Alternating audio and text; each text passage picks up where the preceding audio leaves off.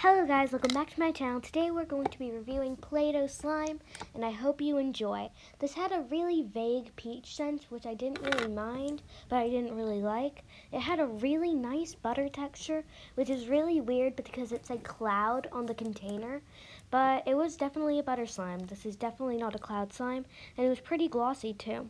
And I give this slime overall a 5 out of 5 because it was super creamy and glossy, and it felt kind of like a cream cheese slime, but it was definitely not a cloud.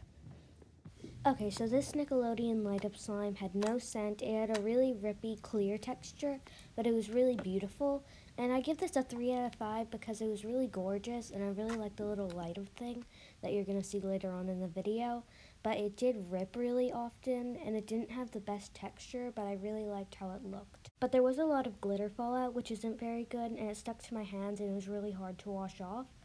And here's the little light up thing, which was pretty fun. I really liked it, but you couldn't really play with it in the slime. It was like kind of hard, so it was kind of hard to like squish around with the slime, so it was pretty fun, but I don't know how I feel about the little light up thing. But I hope you enjoyed the video, and if you liked the video, don't forget to like and subscribe. Bye, see you next time.